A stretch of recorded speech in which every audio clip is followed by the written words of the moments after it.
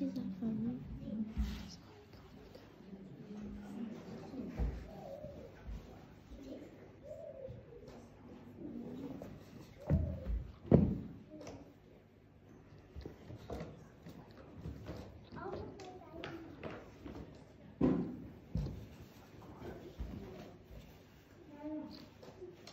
Good morning, everybody. Good morning. Steve, have you turned me on? Testing. We're on, yeah? You've got your Bibles with you this morning. We're in the book of Romans. The book of Romans, chapter 13. Book of Romans chapter 13 verses 11 to 14 is what we're going to be looking at this morning. Now, as I was preparing my message this week, the original thought that I had was all based upon trust and how we need to trust the Lord, especially during these trying times that we're living in. But the Holy Spirit was leading me a different way. And every time I went back to trust, the conviction grew stronger. No, this is what I want you to speak upon this week. And so my message changed. And I just pray that you would all be blessed this morning, what the Lord has got for you. This is not my words. They're all from the Lord, and we give him all the glory for his precious word to us this day. Father God, would you give you indeed all the glory for your word. We thank you that your word brings us hope, brings us encouragement, brings correction. And Lord, we just pray as your message goes forward this morning, your people would be encouraged, they would be blessed, maybe corrected. Maybe, Lord, you would speak to them in areas of their life where they need to change. But Lord, we thank you for your word. And I just pray now that you would use me, Lord, as a vessel for you. And I pray that your words would leave my mouth, that it be nothing of me but all of you this morning, Father God. In Jesus' name, amen. So commencing Romans 13, verse 11. Understanding the present time, the hour has already come for you to wake up from your slumber, because our salvation is nearer now than we first believed. The night is nearly over. The day is almost here. So let us put aside the deeds of drunkenness and put on the armour of light. Let us behave decently, as in the daytime, not in carousing and drunkenness, not in sexual immorality and debauchery, not in dissension and jealousy.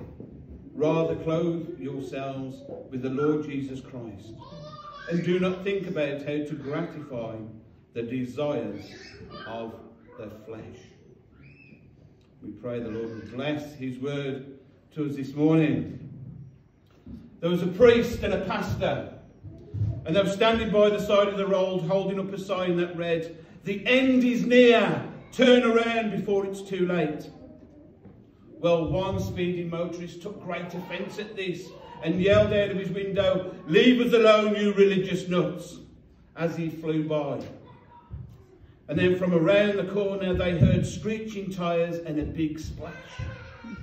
The pastor said to the priest, "Do you think we should just put a sign up that says bridge out instead?"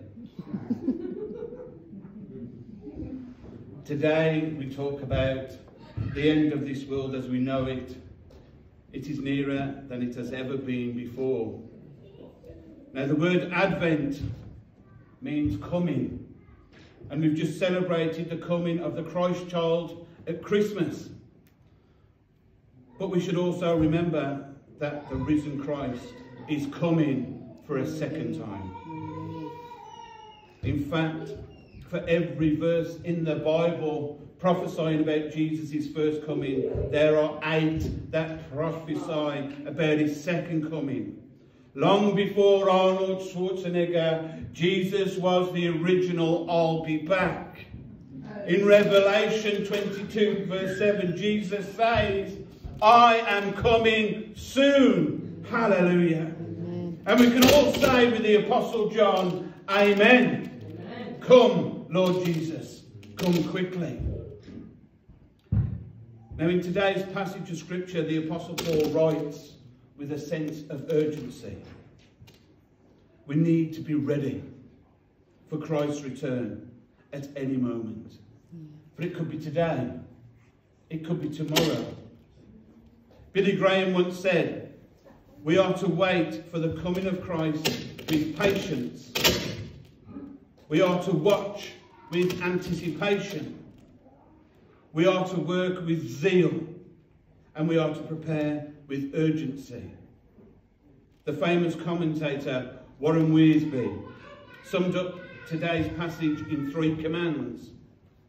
Wake up, clean up, and grow up. And it's these 3 points I want us to consider this morning. Wake up. Paul begins with an alarm clock analogy. He says in verse 11, the hour has already come for you to wake up from your slumber, because our salvation is nearer now than when we first believed. I am absolutely convinced that we are living in the end times. Do you know how I know this? Because any time between Jesus' ascension to heaven and his return from heaven is called the end times. No one knows how long this period of time will last, but it's all part of the end times. First century Christians believed that Jesus would return immediately. And when he didn't, some grew complacent and began to lose a sense of commitment to their faith.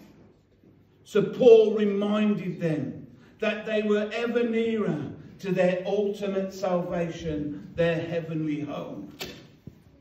Jesus told a parable with a similar theme. The parable of the 10 virgins found in Matthew 25, verses 1 to 13. In that story, 10 virgins, who today we might call bridesmaids, were waiting on the groom to arrive for the wedding. But they got drowsy after waiting all night. And finally, word came that he was on his way. But half the bridesmaids hadn't brought any lamp for their oils for their lamps, sorry. They tried to borrow from half that had, but they were told, we don't have enough for both. Go and buy some more. By the time they did and returned, well, the wedding party had begun and they were locked out. The central point of the parable reflects the Boy Scout motto, be prepared. Because you'll never know when the groom will return for his bride. And Scripture repeatedly refers to Jesus as the groom and the church as his bride. And the church, not this church necessarily, but the church as a whole, needs to wake up. It needs to arise from its slumber and get ready for the return of Christ. Messages about the second coming of Jesus Christ are hardly heard in our churches today. Yet they are filled with messages that will tickle our ears, that will entertain us, that will make us feel good.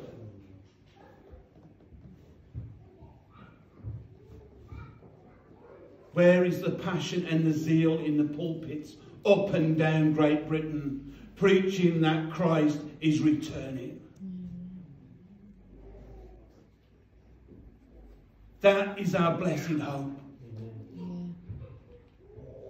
That's enough to get us out of bed each and every morning and throw back the curtains and look up and say, Lord, are you coming today? Are you coming back today, Lord? That's what should excite us. That's what should kickstart us every morning. That our redemption could be today. Hallelujah. He's coming back. Our second point, Paul says, church, clean up. We don't want to be found dirty when Christ returns. Paul describes the waiting period as night. You know, my mom used to say to me when I was in my teenage years, 16, 17, she used to say to me when I used to stay out late at night with my friends, David, nothing good happens downtown after midnight. Because she wanted me back home before midnight.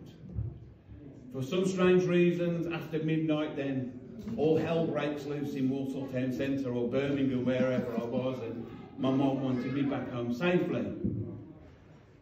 Now Paul uses night and day not just to illustrate periods of time, but also good and evil.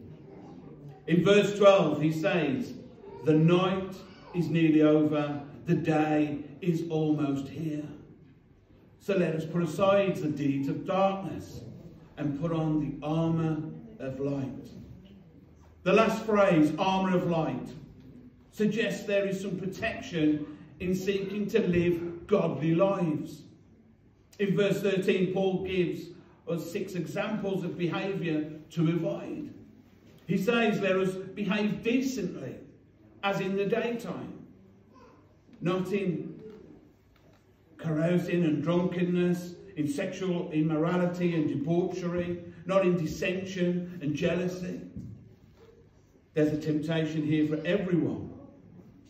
Even after one has sufficiently aged past the physical temptations of debauchery, there remains those nasty internal temptations of dissension and jealousy. So how do we clean up when we so easily return to our old temptations? We can all identify with Paul's words in Romans chapter 7. For I have the desire to do what is good, but I cannot carry it out.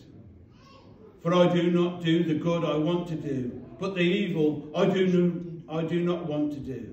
This I keep on doing. What a wretched man I am. Who will rescue me from this body that is subject to death? Recurrent sin reminds us that we are powerless to change. So we can also say with Paul, thanks be to God who delivers me through Jesus Christ our Lord. Romans 7:25. Our only hope for change rests in our Saviour. And that leads us to part 3, which is to grow up. Paul says, if you really want to clean up, you need to get rid of the old clothes that don't fit you anymore. And you need to put on new clothes appropriate to your new standing as a follower of Jesus Christ. Instead of trying to force ourselves into new habits, Paul says we should clothe ourselves with the Lord Jesus Christ himself and stop thinking about how to gratify all our other desires. If you seek to follow Christ, to truly put him first in your life, your desires for other less helpful things will diminish. Here, the goal is not to live perfect sin-free lives, but to simply follow Jesus, to become more like him each and every day. Stop trying harder. Start trusting more. A Native American story speaks of 2 wolves. One representing your good and wholesome self, The part of you that seeks to treat others respectfully, to encourage, to build up, to love. The second wolf represents your destructive evil self. The part of you that bites out with sarcasm and resentment and gossip, that tears down others and satisfies your own needs alone.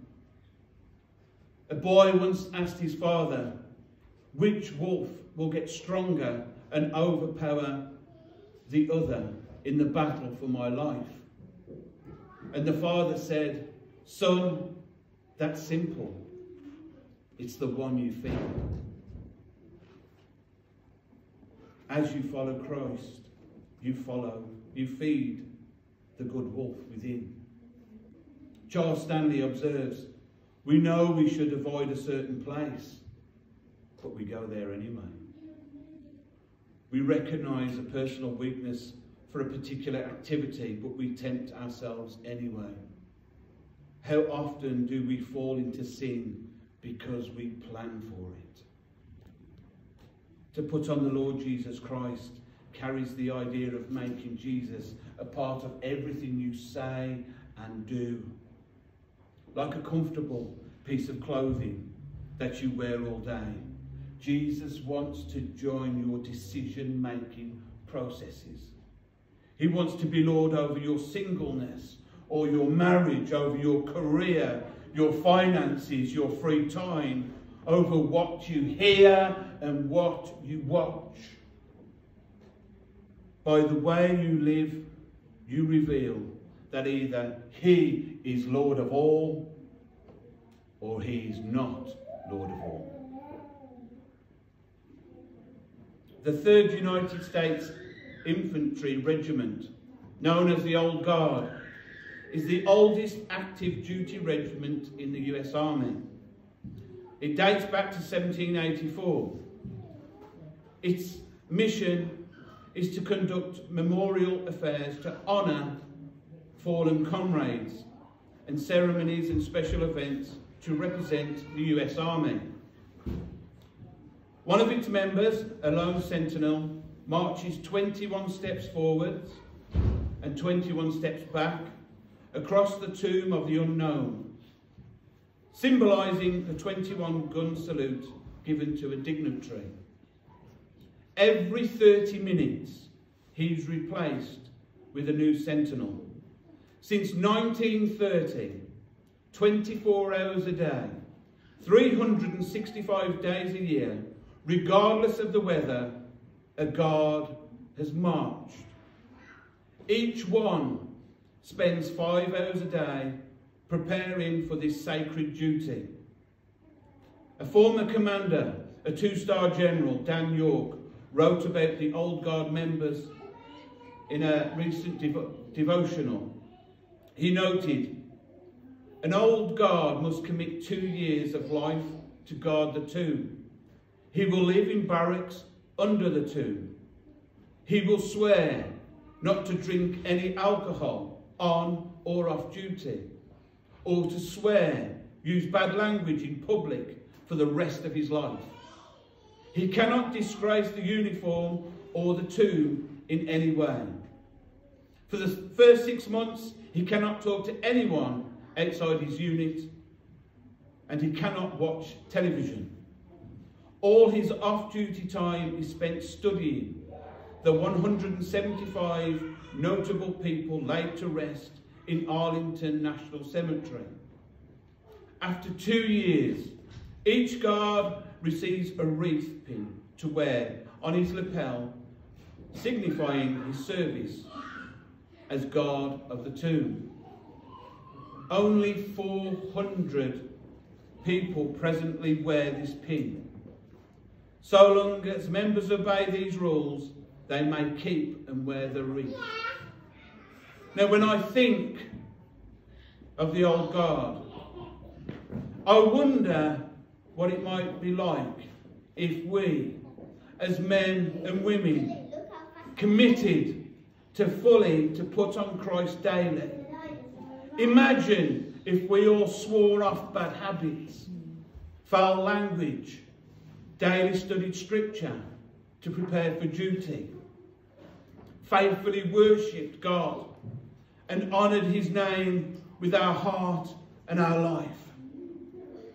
What if a cross was more than just a piece of pretty jewellery, but rather a sign of the highest honour, demanding faithfulness to the one who sent his Son to bear that pain? Let us pray. Lord, help us to wake up, to clean up, to grow up. Let's pray. Heavenly Father, you know we cannot do this on our own. We've tried and we have failed. Just when we think that we have this Christian life figured out, we fall again into temptation and sin. We all need your help to do it. Help us to put you first, to seek you first each day and throughout the day, to allow your Holy Spirit to bring about the change in us in your way.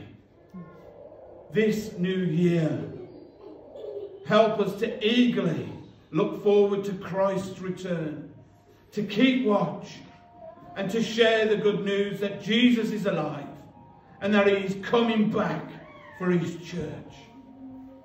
And help us, Heavenly Father, as we seek to put on Christ, our Lord, daily. In Jesus' name we pray. Amen. Amen. Amen. God bless you all.